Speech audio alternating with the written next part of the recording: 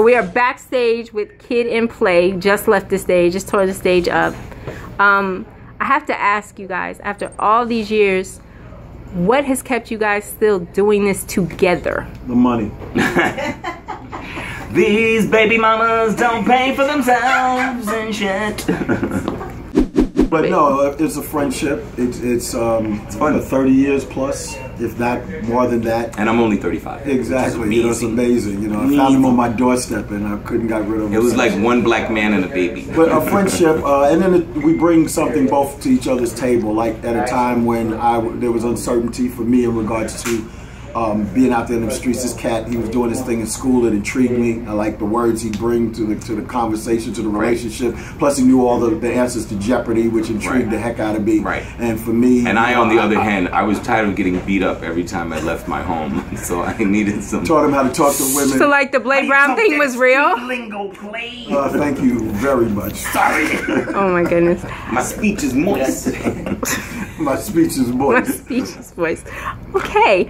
What's the other forever question? Another forever question. Forever? How many people have blamed you guys for getting broken ankles trying to do that damn dance? Oh yeah, well, quite a bit. A lot of them. I almost had one tonight. A lot of lawsuits out there. I know. I don't know. Was it you that bumped into me? Something I did. Like a meteor. I almost took us both down. Yeah, but no, it was a trick to especially the jumping over the leg thing. It was a sneaker you had to wear. It was a Nike Cortez, and you needed to practice on a mattress on the floor, or in the pool. Or in the pool. The pool was a good spot to practice it. Yes. Wow. Now we still like to jump around. What's up, Grouchy Greg? Yeah, my man Chuck Creemore in the building. Okay.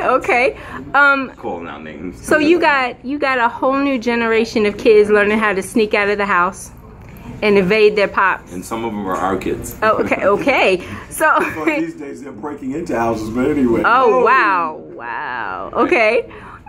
Trying to explain to a 16 house party. Yeah, you don't break into your local house party. I was trying to explain to a 16-year-old like a week ago about rehearsing the dance scene from the movie, and the question was why. Like, well, so you could do the dance, and they were like, why? They didn't understand what a house party looked like. Well, I mean, you know, when you look at the music videos today, what compels you to have a house party? It's really about going to the club, or at best maybe a block party. Right. But I mean, we got a lot of faith in today's kids. I mean, you know, there's a lot. I know I joked about them breaking in, but I'm around a lot of positive youth. So is Kid.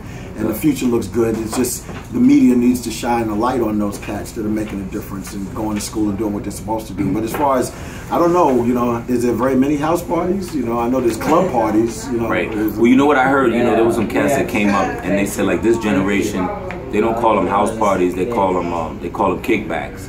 So you know, there's that generation where you know you cut in school or your parents are out of town. I mean, that generation is always gonna, you know what I mean, that type of stuff, doing stuff behind your parents' backs, that's always kind of gonna exist. You know, we just hope, you know, you do it responsibly. Yeah, exactly. Right. As an oxymoron. Disappoint your parents responsibly. Can you do that at least? Okay, last question. What's it like to see a whole new generation looking exactly how you all used to look when you came out? Some kid usually says, I mean, the thing is that for whatever reason we ended up becoming the poster boys or the poster faces for those particular haircuts, but we came out of an era where that was like pretty popular. But to see like the NBA embracing it, a lot of the kids now, you know, taking it and putting like a unique spin on it and stuff. You know, in addition to the hairstyles, I mean, you know, people of all ages seem to embrace, you know, the Kid and Play dance. I mean, we had no idea that would happen. It was just something that we thought was cool, something we like to do. And, you know, that stuck around too, so, you know, that's cool. Plus, it takes two to do it. It takes two to do it. Dance out there that you need two people to do it. And then somewhere in that shows that there has to be some kind of a relationship involved. Right, you can't do the Kid and Play without someone you don't know, because you'll just be kicking another dude and a fight will break out. Exactly. And the party's over. Exactly. So, you know, get permission. Get to know exactly. Get permission. And get permission to kick your friend. Right. That's right. Can I kick you? Excuse me. Right. Okay, and then I do have one more. I lied. You a liar. I'm a liar. Skyhook is a liar. You's a liar. You lied, Kizzy. You lied. Oh my God. Okay, now this is actually playing into the question because you guys started off like the first song I remember hearing from you was Getting Funky. And you were like 3 years old. We'll talk about that Your later. auntie told you about us. We'll talk about that later. What made you guys decide to take a comedic turn? Because there was definitely a hole for that, and the storytelling and everything in the lyrics. How are you going to be serious with haircuts like we had back there? That is How's people going to take hilarious. serious? She said there was a hole for that. I mean, there weren't that many people who were doing it as well as you guys ended up doing it. What, and the antics? Well, not even the We had a antics, few- but honestly, with the lyrics. seriously, Absolutely. We had a few predecessors. You know, the Fat Boys found a way to use hip hop and comedy. You know, to be honest, to a lesser degree, Run DMC. You know, when they were doing. You movies, talk too much? They had But you know what? they had a way of, you know, there was a way of injecting comedy into it. So But I mean, human Sure. comedy among your homeboys was never really got the shine that it should have got. Because I don't care from the thuggest of thugs, gangsters of gang, whatever. There was always inside jokes. There was always snapping on each other. There was always a dozen, your mama jokes, all of that. Even the Cats skits, like playing Funhouse, themselves. even the Mama. skits were hilarious. Your mama. Oh, wait, hold up. She just said the skit. You mean the skits within Funhouse? Oh. I'm talking about the end when you're laughing, Yeah, exactly. Like every sketch. like Look at this. Turn the laughing. camera, these people over here. Everybody over here's gonna Come on, look at that. That's better. What? Talk about laughing. Jesus. Like there was one where you talking about plays convulsing on the floor. Yes. Well, yes. That one was You know what it is, freaking though? This hilarious. is the thing, though. Not for nothing. What thing on the floor was hilarious?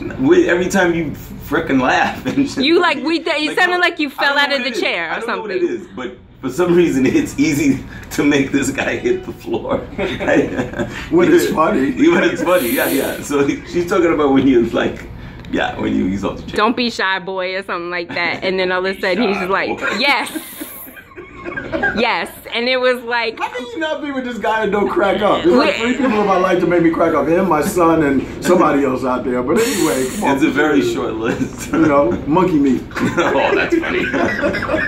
Shout out to Herbie Lovebug. Monkey meat. and that's the laugh right there. That's the too laugh, the high inside. pitch to it. That's too 100%. inside. But no, on the series tip.